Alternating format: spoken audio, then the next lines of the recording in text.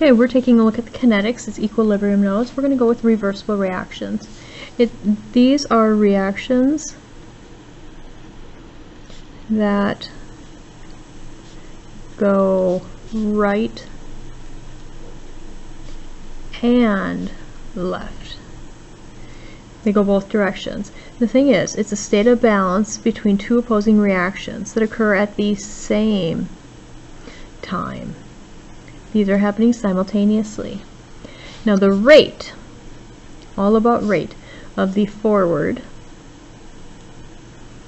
that's left to right, and reverse,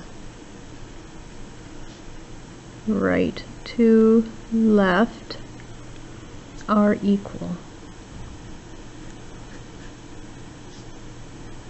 Star next to that. Meaning, H2O solid, H2O liquid, at 0 degrees Celsius, we have the same amount turning to a liquid as we do to a solid. We've got a couple symbols we can write. We can do that double-headed arrow. We can do an arrow over an arrow, or the ones that you'll see most often in my class, some half arrows, like that. Now we could do this. This arrow right here means how we say it, in equilibrium with. A plus BC is in equilibrium with AC plus B. The amounts are not equal. The rates of the two opposing reactions are equal. The forward reaction is the same as the reverse. And our fourth is equilibrium exists under a set of particular things, particular pieces, conditions for a reaction. Temperature. An example we've already written down. H2O solid can only happen going to H2O liquid in equilibrium at 0 degrees Celsius. Pressure. We generally use standard pressure.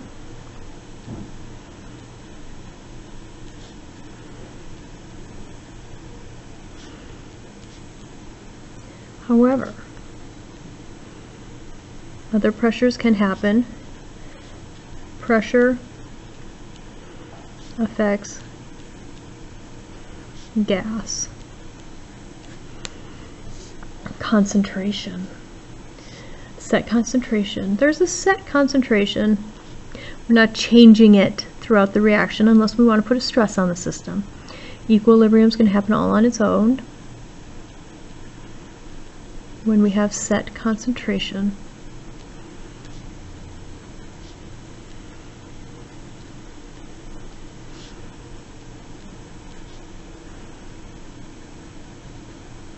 And here's a big new one. We have to have a closed system.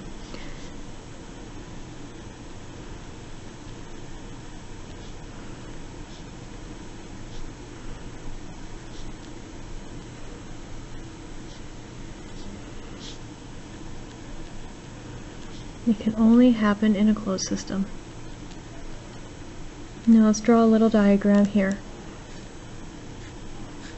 This one's open. And we have this circle B water. So we've got these water molecules that are relatively close together. I can't draw them all. But we also have some that are turning into a gas and they're getting out.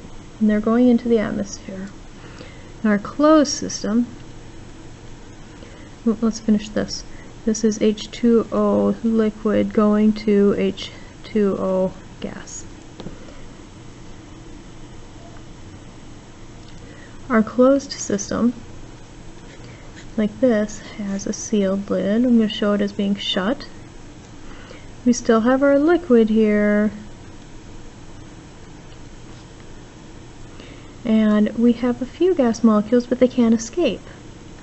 So this one, H2O liquid, in equilibrium with H2O gas, because as those gas molecules escape, they go back in.